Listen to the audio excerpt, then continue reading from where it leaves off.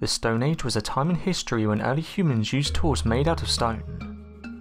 The Stone Age began around 2.6 million years ago, when researchers found the earliest evidence of humans using stone tools, and lasted until around 3300 BC.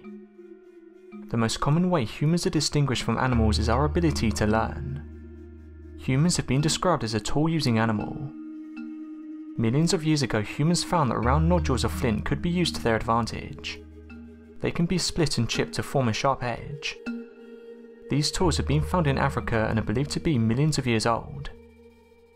A group of white-faced capuchin monkeys that live on an island in the Coiba National Park in Panama have entered the Stone Age according to scientists and researchers. The monkeys on the island are using stone tools to break open food such as shellfish and nuts.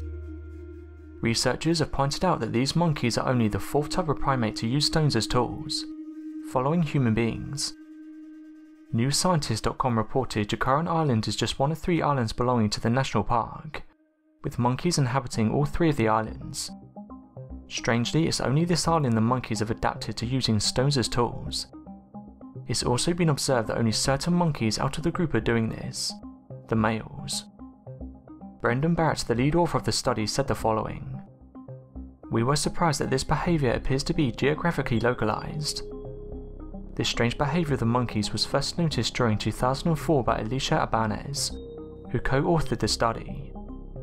Intrigued by this behaviour, the researchers went back to the island during 2007 to try and find out if the monkeys were still using stone tools, while also wanting to find out if they'd advanced.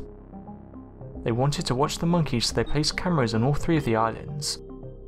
The cameras were able to capture the behaviour in male monkeys. The footage showed them using the stones to get into snails, crabs along with coconuts. What baffled the researchers was why more monkeys were not using stones as tools. They believed that as the monkeys were moving between groups, the innovation should have spread throughout the group as the monkeys watched each other. Researchers suggested entering into the Stone Age might have a chance component, instead of it being a trajectory that is expected for the monkeys. They gave the example of a smarter than average individual began using the tools, and the others then began to copy him. Given limited food options, tools can increase their chances of survival."